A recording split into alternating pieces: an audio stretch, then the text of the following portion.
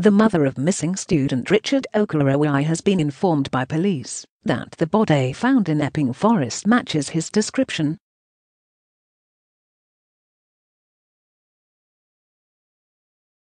The body was discovered by Essex Police officers on Monday afternoon, 13 days after the 19-year-old went missing.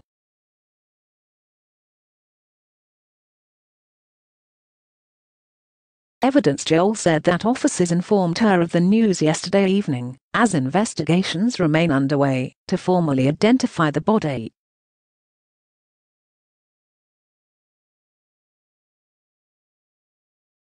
"Oh God," they said, "the description matches his, but we'll go in tomorrow to find out," Ms. Joel told MyLondon.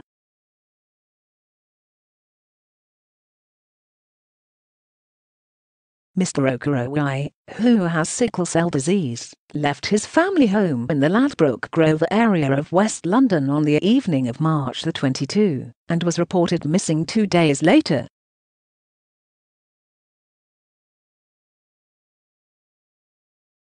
He was last seen on CCTV in Loughton, Essex, in the early hours of Tuesday, March 23, walking towards Epping Forest.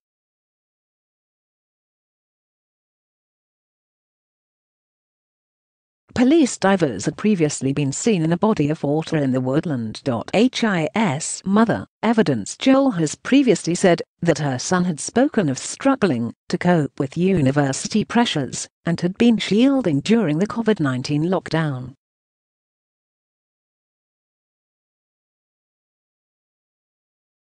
It comes after the mother of missing teenager has said her life is a complete nightmare in the wake of her son's disappearance 2 weeks ago.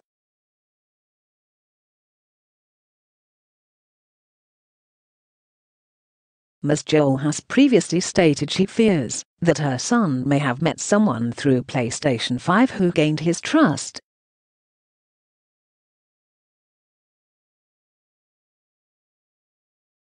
"I'm shocked. I am shocked he even knows where Loughton is, as I don't even know where that place is," she told Sky News.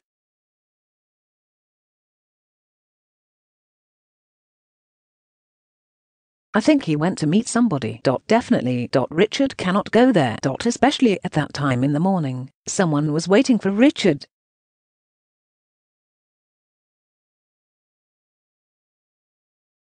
Earlier yesterday, the Metropolitan Police said the search of Epping Forest woodland was continuing for the 5th day.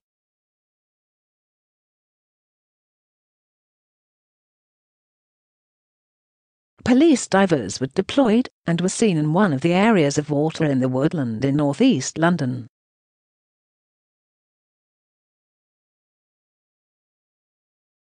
Speaking to The Guardian in a previous interview, Mr. Okorogheye's mother, Evidence Joel, said waiting for information on her son's whereabouts had been hell.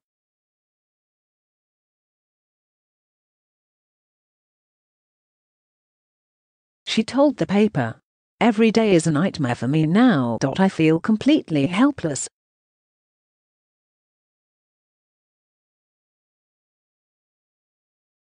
Helpless, and also, sorry to use this word, but I feel useless. Because I want to go out there, to do something, to look for him, search for him, anything.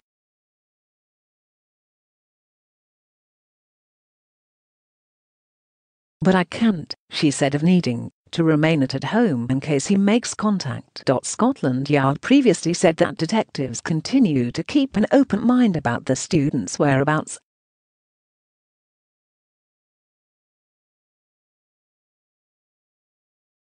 Initial police inquiries identified Mr. Okorogheye leaving his home address and heading in the direction of Ladbroke Grove at around 8:30 p.m. In a previously confirmed sighting on Monday, March 22, Mr. Okorogheye was seen boarding the number 23 bus southbound in Ladbroke Grove at 8:44 p.m. CCTV footage shows he was wearing all black and had a black satchel bag with a white Adidas logo worn across his lower back.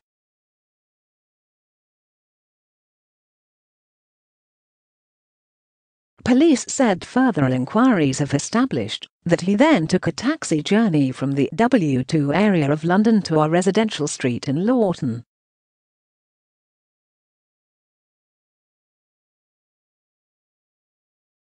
He was captured on CCTV walking alone on Smarts Lane, Loughton, towards Epping Forest at 12:39 a.m. on Tuesday, March the 23rd. On Thursday, the force said Mr. Okorogheye's phone has not been in use since his disappearance.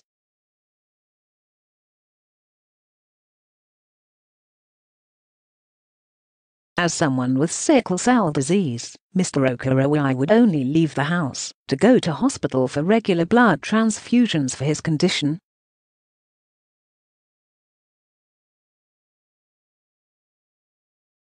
She told The Guardian the current cold weather, which could cause Mr. Okorogheye's substantial pain, was a major concern.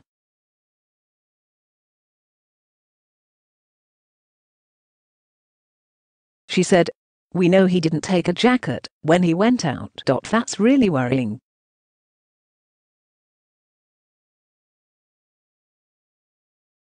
Ms. Joel added she had no idea as to what could have prompted Mr. Okorogheye's disappearance, and called on his online community of friends to contact police if they have any information.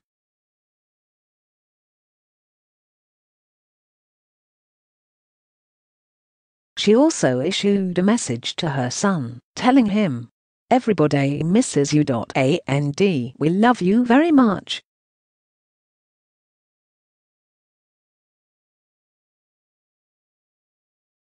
"We want you home."